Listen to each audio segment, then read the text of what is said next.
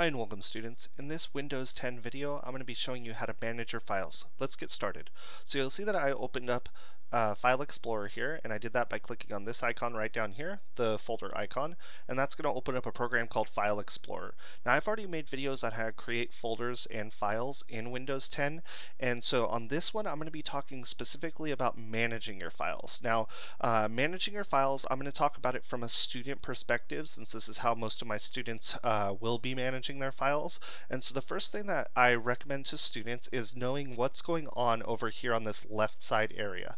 Okay, and you'll see that basically it's broken down into 3 or 4 main categories. Quick access, and what quick access does is it allows you to see all of your most recent files and folders. Okay, so anything that you've used recently, you go to quick access to see that. Right here is OneDrive. I have a video on OneDrive, what that is. Basically, that's the cloud for Microsoft, and what this does is it allows you to more or less save something onto the cloud, which is not on your computer's hard drives. That's going to be on Microsoft's hard drive, or their storage in this case. And basically, I could access that anywhere from OneDrive.com. Anything that I have that I need in multiple places, I save it right here in OneDrive. Okay, and then down here, this is this PC. This PC is this computer's hard drive, meaning it's saved right here on this computer. If this computer breaks down or something like that, or the hard drive is destroyed, then I would lose the files in here. Okay, but this is for things like that are maybe that I want to save just to this computer only. Okay, and then down here is network. You're only going to use this if you're working for a company in most cases, where you have a special server set up to save to certain drives that employees from other offices or other parts of the office can view and edit your files. Okay, and so that's the difference between these 4 areas right over here. The one that I'm going to talk about is managing your files, and I'm going to use my PC for that. And so if you click on this PC, you're going to see how much space you have actually on your C drive, which is your hard drive. So I have plenty of space to work with. And so when I set up my file structures and when I'm ready to manage or organize my files, you'll see how I kind of do it over here in OneDrive. I set it up by schools that I teach at or schools that I attend, and then I will organize it from there. Now I'm going to show you this from a student perspective in this video. Let's say that I have my documents right here, and I'll double click to go into that folder. Now if I'm a student, the first thing that I'm going to do is I'm just going to put down the name of my college as a new folder. That way I know that anything related to school is going to be found in this folder. So I'll go right here and click new folder, and I can go to type it in now, and I'll just use Santa Ana College as the example here. And so right there I've went ahead and created this folder, and I'll go into the folder now.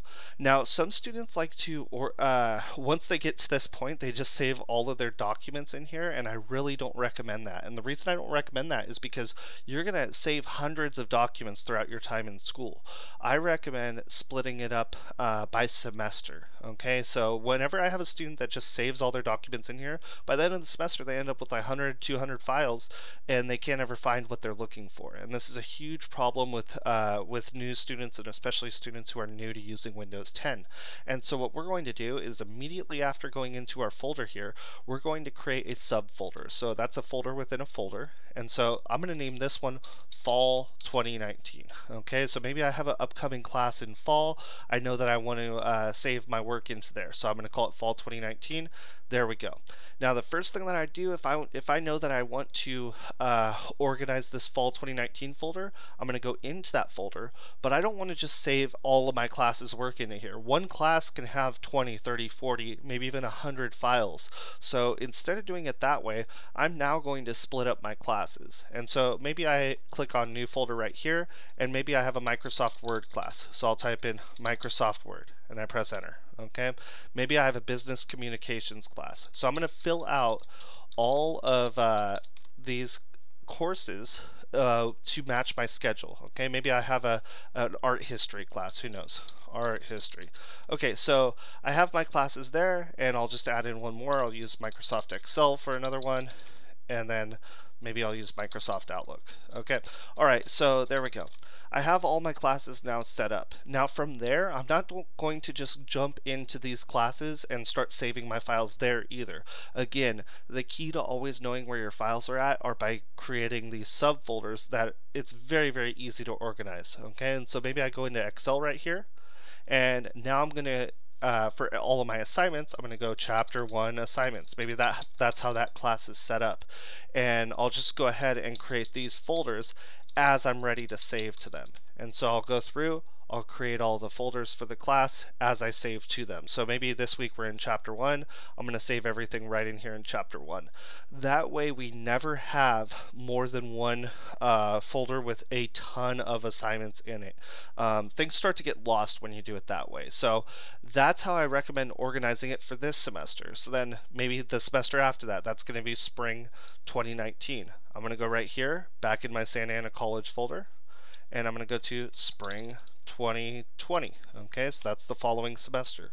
And then I would go into this folder and start adding in all of my classes for that semester as well. That way I'm always keeping my work organized. Now, this doesn't have to be specific to a student scenario.